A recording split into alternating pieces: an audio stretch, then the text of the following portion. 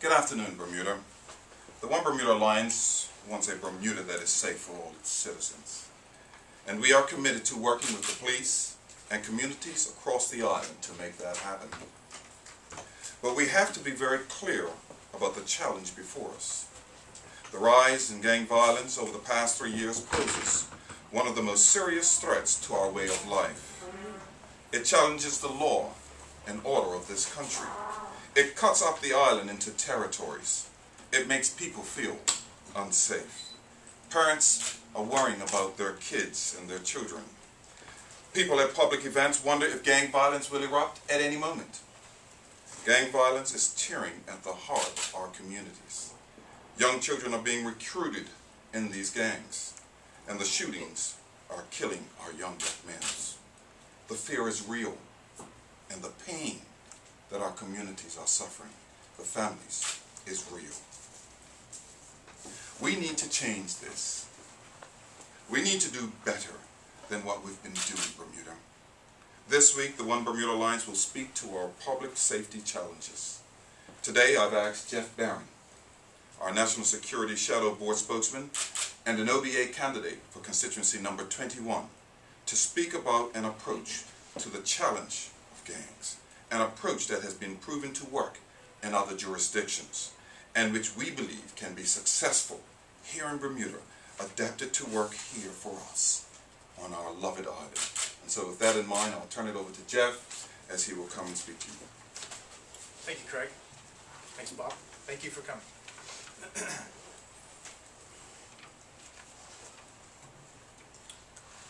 All of us know that violent gang activity has had a devastating impact on our entire community.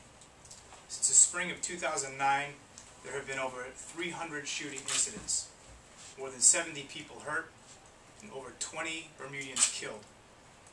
Each time there's a shooting, we are affected. With each shooting, everyone in our community feels a bit more threatened, a bit less safe, and a bit less secure about Bermuda. For some members of our community, particularly young Bermudians, this rise in gang warfare means that they can no longer leave their neighborhoods without fear of being physically attacked or even shot at. Employers understand this, and they now routinely ask job applicants whether they can travel to all parts of the island. Even if they are not part of a gang, gangs are affecting the employment prospects for many Bermudians, particularly the young. It is affecting their freedom to gather, to travel. The government has been promising to address the issue of gang violence, but we are still waiting to see a concrete plan put into action. In preparing for this press conference, I reviewed government statements on gangs and gang violence over the past year, and what I found is telling. In November 2011, more than a year ago, the government, in the speech from the throne, promised a Bermuda ceasefire initiative. A month later, National Security Minister promised Bermuda would roll out its own Operation Ceasefire program by April or May, using local gang mediators. He was also considering a peace summit on gangs. In October, just 2 months ago, the government was still investigating on how to approach the gang problem. And last Monday, the government said a comprehensive strategy for gang mediation was on the cusp of full implementation. Let's take a step back and think about that. The government, more than 3 years after gang violence broke out on the streets of Bermuda, is telling Bermudians that only now they're on the cusp of implementing a strategy to deal with this situation. It's not good enough. There continues to be a major disconnect between what is happening on the streets and what is happening in the halls of government. There's been no urgency on what is, without question, an urgent situation. The government has been telling Bermuda things are happening when they are not happening. Sources told us last month that the Interagency Gang Task Force had gone nearly a year without meeting.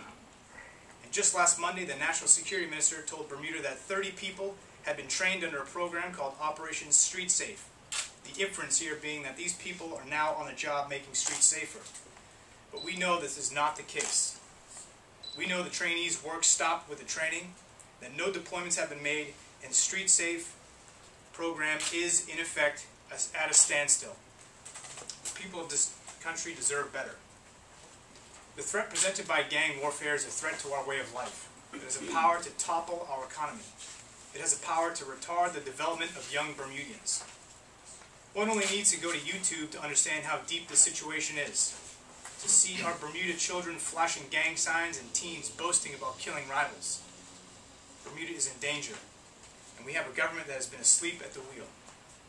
So the first point I want to make in this press conference is that the One Bermuda Alliance views gang violence as a major threat to the country and that we will approach it as a national emergency.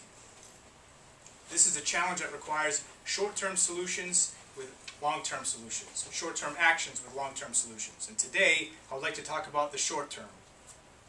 And it means doing whatever it takes to stop the shootings and to stop the killings. We believe the best first step in achieving this is to bring Operation Ceasefire to Bermuda. This is a police community initiative that has worked in some of the most violent cities in the United States. For example, in Cincinnati 2007, after Operation Ceasefire's first meetings with gangs, homicides fell by 24%. In 2008, they were down by 50%. In 1990's Boston, Operation Ceasefire was associated with a near 2/3 drop in youth homicide. The impact of Operation Ceasefire is beyond dispute, but how does it work? In a nutshell, it reaches out to gang members with both a stick and a carrot. The stick means warning gang members that violence will not be tolerated and that every legal lever will be pulled to disrupt their lives when it does. We know that many Bermudians, many young people want a safe way out of gang life but feel trapped, and this is where the carrot is offered. The Operation Ceasefire Working Group, which is community workers on the street each and every day in close contact with gang members and their families, will be there to make it happen. Operation Ceasefire is the right program at the right time for Bermuda. Police have identified gangs, gang members, and their turf, and this is essential information for this program. In addition, Bermuda has a fantastic community of social workers, active clergy, and community activists who can be enlisted for a helping hand side of the approach of this operation. And at the moment, as excellent as some of those community resources are, the approach is fragmented. There is no overall leadership, no guidance to coordinating work on the social problems that give rise to gangs and crime. Under the umbrella of Operation Ceasefire, those groups can begin working together, all pulling in the same direction to diffuse violence and pull gang members out of a life that holds no real hope for the future. The police community dynamic that Operation Ceasefire develops would be new to Bermuda, but it makes sense. The police are doing all they can with the resources they've got, and we're encouraged by their progress over the past year. But they are simply dealing with what society sends their way.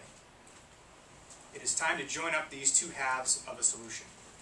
It is essential Bermuda starts working with more cohesion, more teamwork on this national challenge. The One Bermuda Alliance understands this. The police alone cannot do it, but Bermudians working together can. Thank you very much. Anyone have any questions? Do you think the fact that the government doesn't have enough money, as it says, to pour it into the crime and police and the other judicial aspects is a part of the problem? Yes. What would you do about it? Again, the OBA, the One Bermuda Alliance, has made it very clear that our economic policy would be much different from the current government. It's definitely impacted. And you'd favour the police when it came to requests for funding? The Operation Ceasefire model favors both the police and the social networks. That's really where we're failing. Is it an expensive exercise? Operation Ceasefire? If the OBA had to make a choice between spending some money and allowing 20 more Bermudians to die, we're going to spend the money. Yes? Given that your short-term operations are successful, what would you implement in the long term? That's a great question. Again, some of the more sustaining effects of Operation Ceasefire has to do with the social commitment that we're going to make. And again, in our crime platform that we rolled out, we discussed how we're going to invest in the youth organizations, really touching those with our partnerships in the community. So with the clergy, with youth volunteer organizations, with NGOs, really begin to build out a successful partnership with them and create collaborative solutions with the community. Can I suggest using sport as a good outlet for you? That's precisely what one of our ports, and that's a great suggestion, yes. Do you want to be part of the solution? Yeah, absolutely. Now look, sports again is obviously very popular in Bermuda, and we need to reach the kids who are in the sporting age. So whether it's football, whether it's cricket, even baseball, we need to make that a part of this. Make the message clear. We need to make gang activity unattractive.